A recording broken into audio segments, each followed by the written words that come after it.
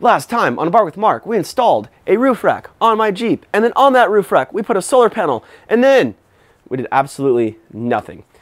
Welcome back, friends. So the reason we did absolutely nothing was because I didn't have the wire. I couldn't find it in my local area, but it just arrived, it just got here, so we can go over that. We can install everything, and then we can go and make sure everything functions correctly. That'll help us lead into a future video where we stick this thing outside with some water jugs inside my ARB fridge and see how long this 100-watt panel with a normal car battery, I mean it's AGM, but it's a normal battery you can get at any O'Reilly's, can run that fridge. I'm hoping more than 3 days. 3 days would be sweet. So we're gonna do that in a future video. In this video though, not only are we gonna wire everything up and make sure it functions, we're also gonna try to get an inverter in the TJ. Now, if you guys know anything about a TJ, you probably know it's very difficult to install anything because space is so limited. Well, I think I figured out a spot to put an inverter. It's very unique, at least I think it's unique, but it's gonna require some fabrication. So we need to get the Jeep out of here, get the welding table back in, and start some fabrication. So let's get into it.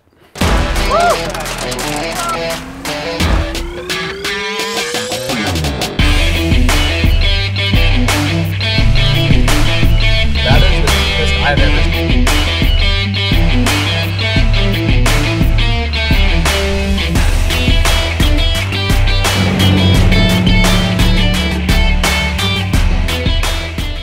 Before I roll the Jeep out, I thought it might be nice to know what we're fabricating. So let's take a look. Here is the inverter I'm going to install, and I'm not even kidding. I found it this morning at a garage sale. That's the only reason I'm installing it. Otherwise, I wouldn't be. I would just be putting the solar charger and panel together and calling it good. But because I found this and it's this specific shape, it'll work perfectly. So where are we planning to put this? We're gonna put it right here. I looked on Amazon for this to see if I could find this one, just so you guys know. It's there technically. I don't think you can purchase it anymore. But what I'll do is I'll throw the dimensions of this thing in the description below so you at least have something to go off if you're going to do something similar here. I think right here in the TJ is a fantastic spot for a few reasons.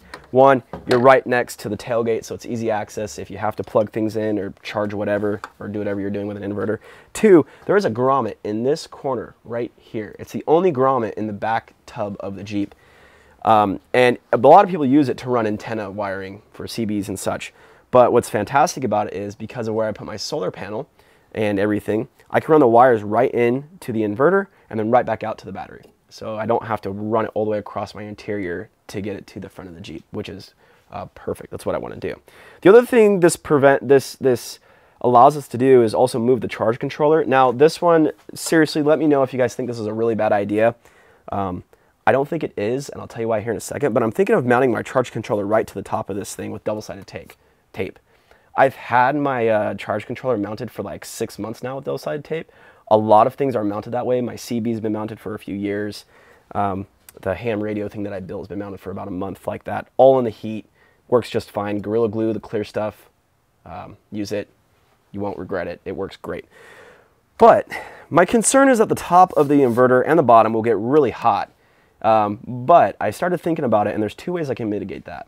One, we're not ever going to use the full power of this thing, ever.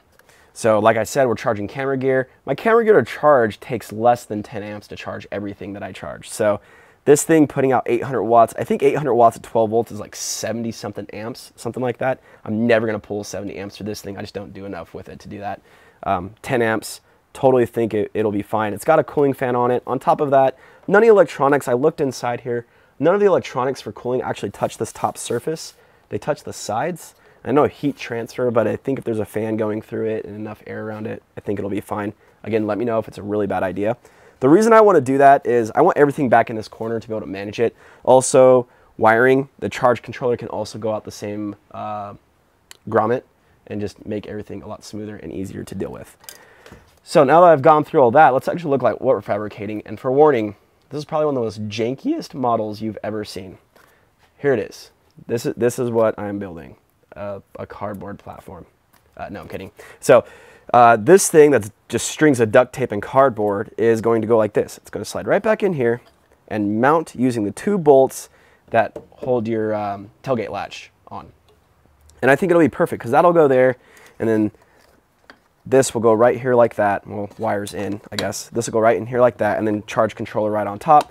All the wiring will be close to each other and neat and tidy going out the grommet and not inside the interior, which I think is just helpful and clean.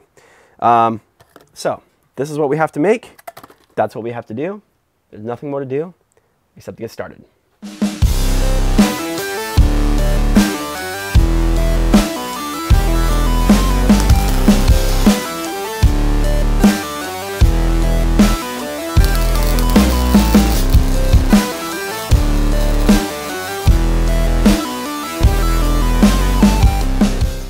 Before we go any further, let's just do a quick test fit. Make sure everything looks okay. I think that'll do. I think that'll look real nice.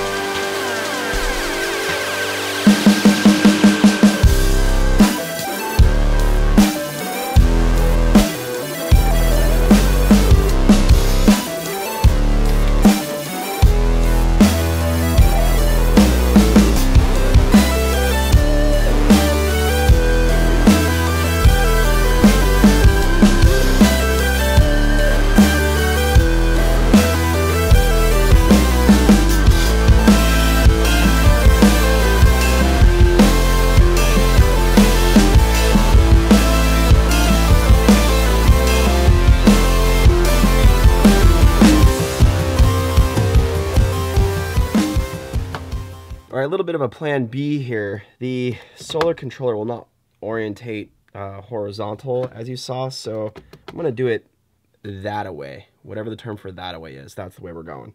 And this will do a few things. I mean, yeah, the display is kind of sideways for me, but I'll be able to see it if I really want to check it. It's not too difficult. And then also the wires will have more of a straight run, which is probably better anyway. Less chance to pull out. And then if I ever have to do anything, it'll be easier to maintain with this sticking like that. So I think that's going to be good. I'm going to go ahead and get this finished wired up and then call it good for the night. And then tomorrow we'll take a look at it when there's daylight and kind of see how everything's installed and make sure it's working properly and all that stuff. So I'll see you tomorrow. Can you believe it? It's completely done. Well, except there's a little cable management up there I need to do. I'm waiting for some cable ties to come in the mail, and then I'll take care of that. But it's finished. So let's take a look at it before I get rained on.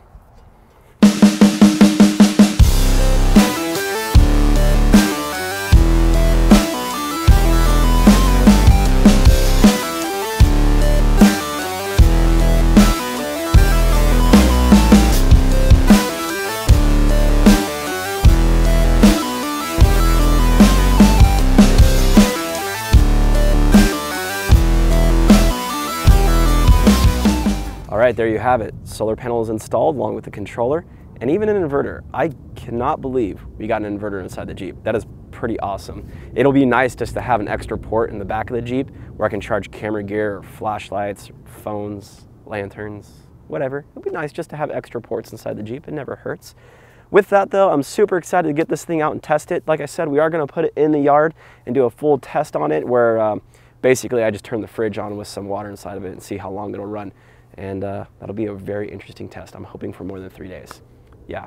I think the true test though, honestly, is when you take it off-road because things always break in weird ways off-road and you can never anticipate it. So definitely excited to get this rig out. We haven't been camping in a while and we're feeling the itch. So hopefully soon we'll get to go on a pretty big trip. Stay tuned for that one. Anyway, like the video if you liked it. Hit the comments below if you have any questions, comments, concerns. Love it, hate it, don't like it, change it, get rid of it. Something like that, I don't know. Just let me know.